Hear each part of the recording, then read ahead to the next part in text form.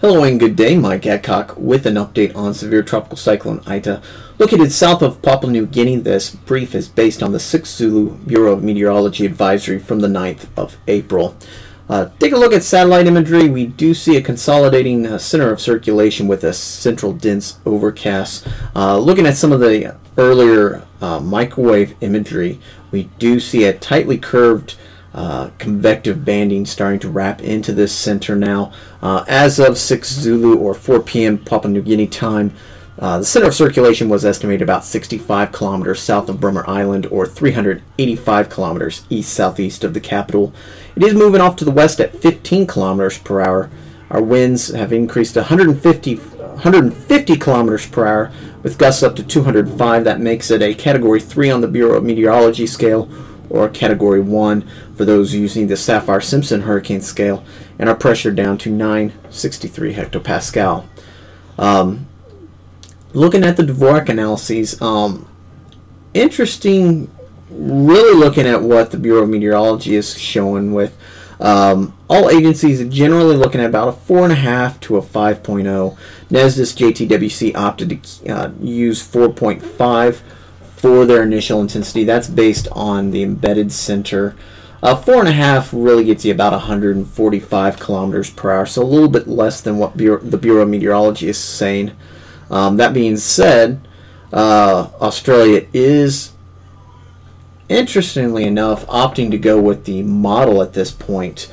They used the embedded center as well, got the same 4.5 that NESDIS was saying. But yeah, the final T was weighted toward the model expected due to the pattern type used. So 5.0 would normally yield us about 165 kilometers per hour. So right now it looks like Bureau of Meteorology is kind of cutting it in between, going for kind of like a 4.7. So nonetheless, the only outlier is the advanced Dvorak technique, and that is significantly lower at a 3.8 current intensity, or about 113 kilometers per hour. The 0Z surface analysis from the Bureau of Meteorology do have the cyclone there off the eastern tip of Papua New Guinea. The big story that we're going to be focused on is this trough of low pressure across western Queensland as that tracks its way eastward. That's going to help influence the cyclone off toward the south. You see that here in the Bureau of Meteorology track. Again, gales are extending right now about 220 kilometers from the center, so do have a cyclone or a gale watch out for all the areas there highlighted in yellow. Really see a significant threat there in northern Queensland. Whether this actually makes landfall near Cape Melville as indicated here, or as some of the models suggest, kind of skirting along the coast, that's really going to play into how many people are affected by this storm. And is expected to be a very destructive Category 4 as it does make landfall. So again, the concern is what is going to be the impact to population. We're also looking at storm surge with this system, damaging waves, currents, not only flooding from the storm surge, but flooding from the very heavy rainfall as well.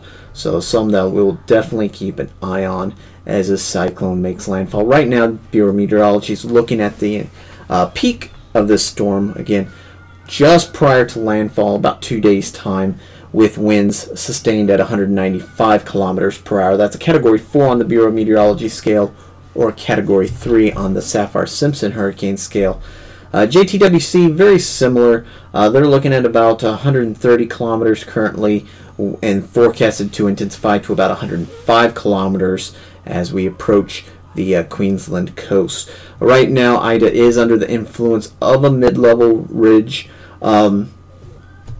Really, the uncertainty starts to play in after about 2 days' time where the threat of landfall exists. We do have that shortwave trough I mentioned earlier moving eastward. That's going to help weaken the subtropical ridge and allow this to be steered off toward the south.